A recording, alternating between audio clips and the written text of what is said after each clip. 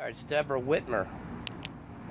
Deborah Whitmer. She is the Vulnerable Populations Coordinator with Seattle's Human Services Office. Damn. I can't believe they have a department. Is working with community members to design the card, and she coordinated the tabletop to test the draft version. She drew in members of the community who could give a real-life test of the card and role players who convincingly played difficult roles. Wow. Man, this is pretty blatant, and I'm certain they have their own actors there, too, that are getting paid for this shit. I'm sure they're just throwing you in there as a guinea pig to help these guys out. That's crazy. People, if you're going in there, you better ask for money. If you're carrying around these stupid RFID chips and everything else, I would even go there if I were you, to be honest. But if you're going there to find that information, yeah, man, you might want to start asking some of these people, especially Deborah Whitmer, who's actually in charge of coordinating these damn P-patches. It was 2 hours of hard work for everyone, and we learned a lot. Debriefing afterwards, we know we can work on improvements to the card, and we will need to look at how hubs handle people with communication barriers. Communication barriers. Okay, here's the communication barriers. It's called bullshitting you and telling you a lie. There's your communication barrier. That's a huge barrier when they tell you the fucking lies to people that don't know the truth. The use of the card is to capture the message. It's the only first part of helping someone. We will be working on this before. What is the card for anyway? Are we going to read their mind? Fucking crazy-ass scientific bullshit that they got going. In June, we joined with the Auxiliary Communications Team, ACS, for a joint training and practice session.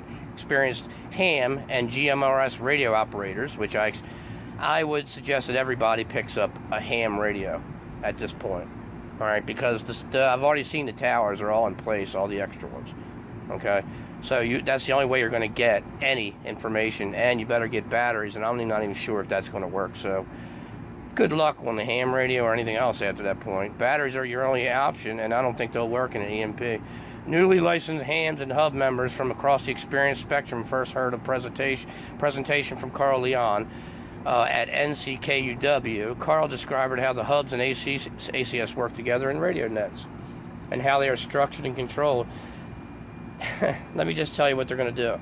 They're going to put these P-patches on people, and in an emergency situation, after everything's finished and everything's killed and everybody's fucked up, any survivors are going to be located by these stupid P-pips. How you like that? Don't wear these damn things. Don't wear these things, dude, especially in an emergency. Because if you're looking for somebody to help you, you're only getting help by yourself or anybody around you. You're not getting help from these people. They're just trying to find you to put your ass in a FEMA camp. That's what those P-chips are for, P-patches, the pedophile patch chip. He then gave tips on good voice protocols, how to pass the most accurate, clear, and concise messages. The last part of the class was a hands-on message passing session where the 35 participants broke up into 4 groups, which is an 8, okay? 3 5s is the 3 6s, by the way. Broke up into 4 groups and practiced passing messages back and forth. Well, there you go.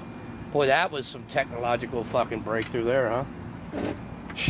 That's the stupidest thing I ever heard of. Passing messages back and forth to people, that's stupid unless it's a set message. Because the set message, if people are passing messages, they could change. That's dumb. The City of Seattle Disaster Skills Training. The City of Seattle continues to offer a series of different classes here on the next sessions they have set up. We also post all our classes on the website calendar. Register for all these, www.seattle.gov/emergency management, and click on the upcoming events on the right side of that page to go to registration form. Disaster Book Club, World War Z.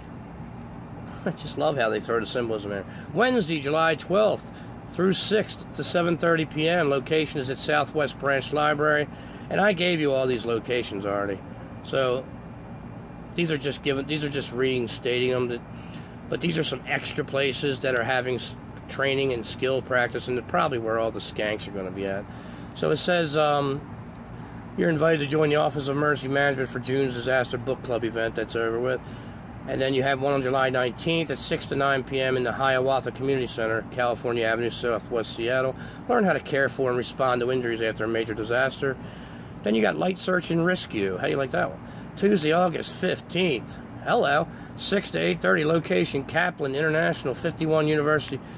August 15th. They have a search and rescue. A light search and rescue. That's going to be a pre-run for the real deal. That's going to be at the Kaplan International. Location 51 University Street, Seattle. When a large disaster happens, first responders and the other city services may be overwhelmed. Transportation may be disrupted and communication may be difficult. It is vital that city residents are prepared to be self-sufficient during these disaster skills is a crucial part of the preparedness effort. This training provides an overview of light search and rescue skills, a basic rescuer safety. When first responders are overwhelmed, residents may apply some of these techniques to help them around in need. The workshop covers the following topics: rescuer safety, basic search techniques, basic rescue techniques, lifts, carries, and cribbing. Guys, there's also a disaster skills workshop on August 22nd. 6 to 8 p.m. That's crucial because I believe that day to be a rough day. Magnolia Community Center, 2550. When a large disaster happens, first responders and other city services may be overwhelmed. There's your 822, by the way. Okay. When a large disaster, the transportation may be disrupted and communication may be difficult. Listen to what they're saying. They're giving us the information right here, obviously.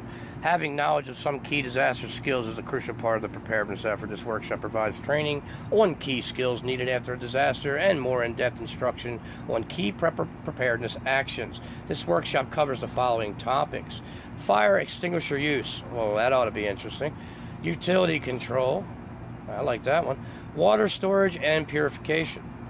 I like that. So they're going to help you. They're going to help you live after a disaster. No, they're not.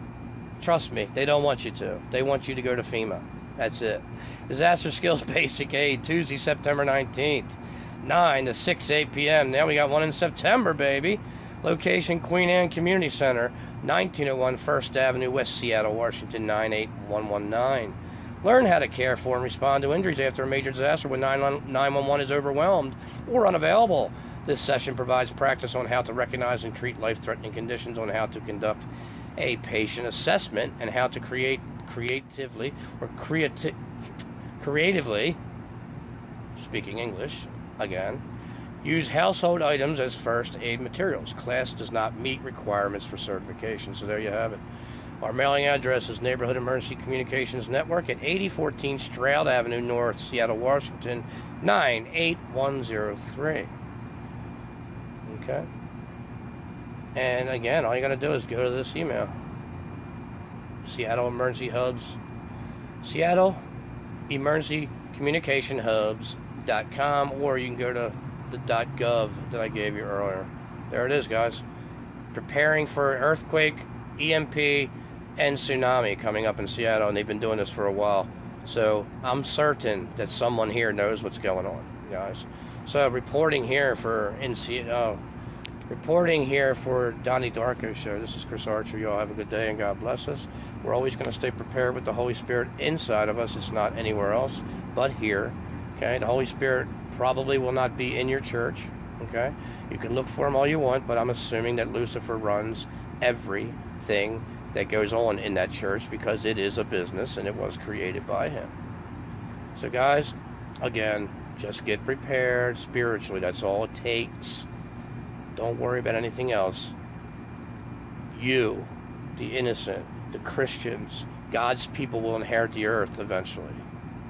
Mark my words. Y'all have a good day.